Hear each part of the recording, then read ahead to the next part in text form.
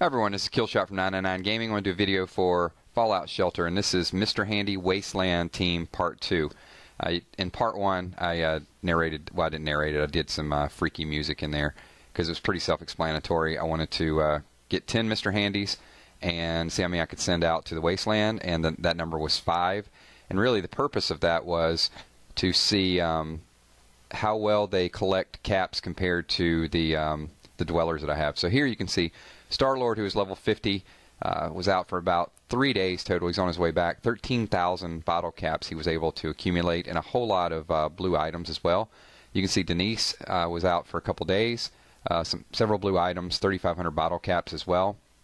And 3Dog is still out. He's been out 1 day and 11 hours, and he's already gotten 4,000 bottle caps.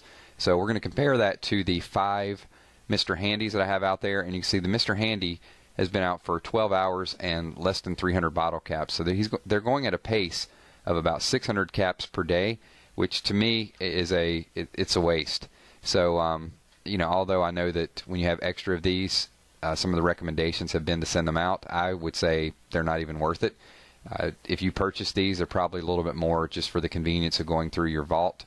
And I will have a video up probably called Pimp My Vault, and I'm going to just have Mr. Handys on every floor and, you know, do some things with that. But as far as having them for a overflow or an exploration team, I think it's kind of a waste of time. Even you can see level 20 Kirk, 800 bottle caps already, and he's only been out 7 hours. So he's been out 5 hours less than a Mr. Handy, and he's collected more bottle caps, plus the gear, plus the experience they get as well too.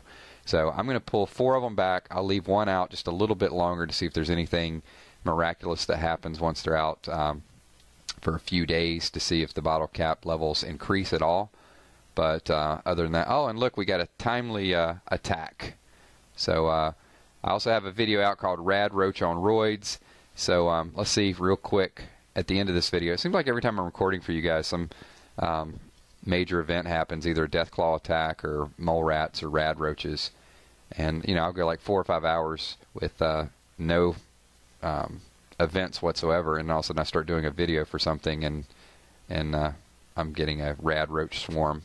So this is handled relatively easy. I was quick to get people up. It's usually a little tough in those vacant rooms, but no problems there. Thanks everyone for watching. Don't worry about my happiness. I know it's 49. I've been getting some pushback on that. I'll show you how to get happiness from 49 up to 100 in 1 day, but right now I've got a lot of people in training rooms because that's where the priority is and the best way to grow the fastest. My name is Killshot. Subscribe below. Leave in your comments what you'd like to see. Look for more videos. Peace.